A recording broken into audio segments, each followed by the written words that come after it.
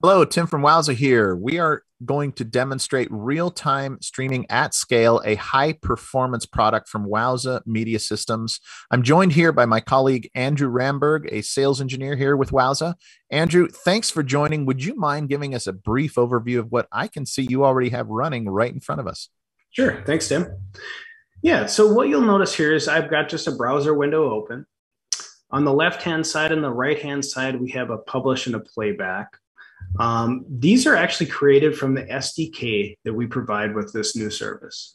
So on the left, we're pushing in a WebRTC stream to our service. And on the right-hand side, we're playing it back. Oh, okay. So you've got an SDK.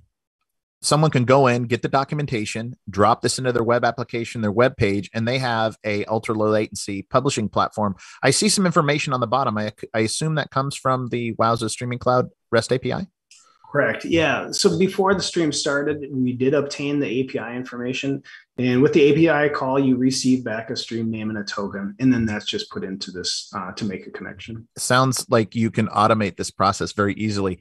Now, one thing I've noticed about WebRTC, and before I go into this, I need to ask one more question. That link in the middle, what does that do?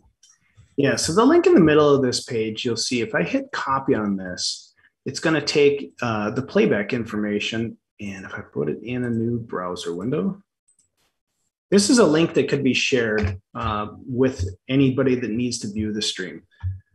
So when I pop it in, you'll get just a standard playback page with full screen play out of the stream. I see. So I could leverage that SDK.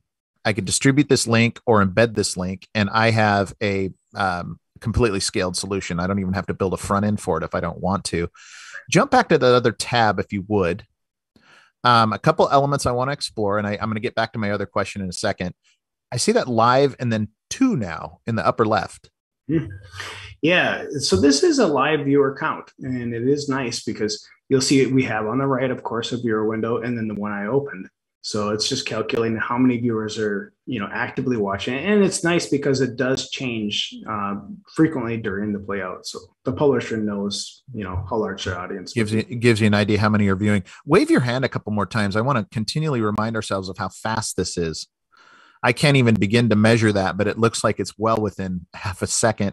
Another quick question, maximum bit rate in the upper right of the left pane there. What does that do?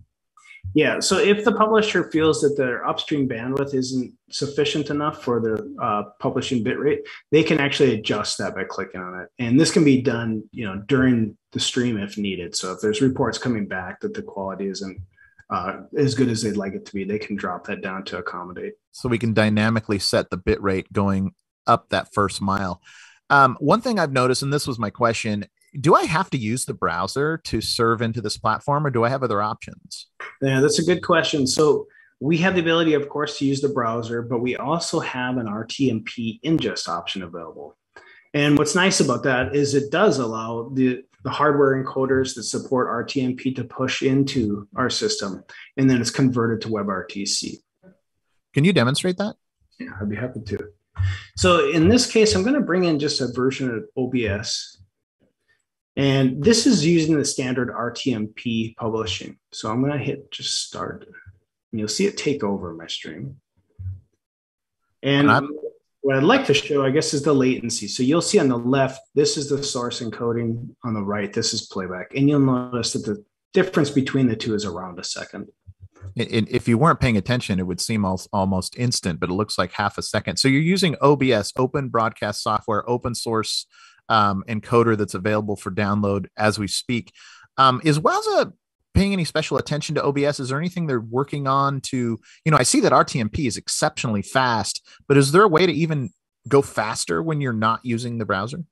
There will be, yes. We're going to be releasing a version of OBS that will have, of course, the standard RTMP publishing option, but also the ability to do WebRTC directly from OBS. And that should reduce the latency down to that half a second mark again. Real quick, tap that workflow diagram in the upper right-hand corner. So how's this working, Andrew, just from a left to right standpoint? Sure. On the left-hand side, you're going to see our encoding options available. And as we discussed, we have the browser-based and standard RTMP ingest options. In order to create a stream, that's done using the the Wowza API. And so once that's created, we can receive those stream types in. We'll convert them to WebRTC if it's an RTMP stream.